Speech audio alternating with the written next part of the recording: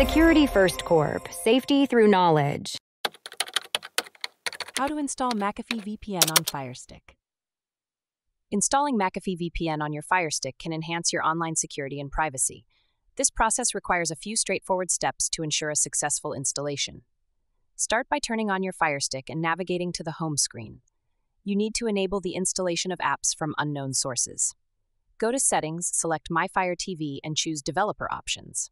Here, turn on Apps from Unknown Sources. Next, you will need a file downloader application. Search for and install a downloader app from the Amazon App Store. This app will allow you to download the McAfee VPN APK file directly onto your device. Once the downloader app is installed, open it and enter the URL for the McAfee VPN APK file. This URL can usually be found on the official McAfee website.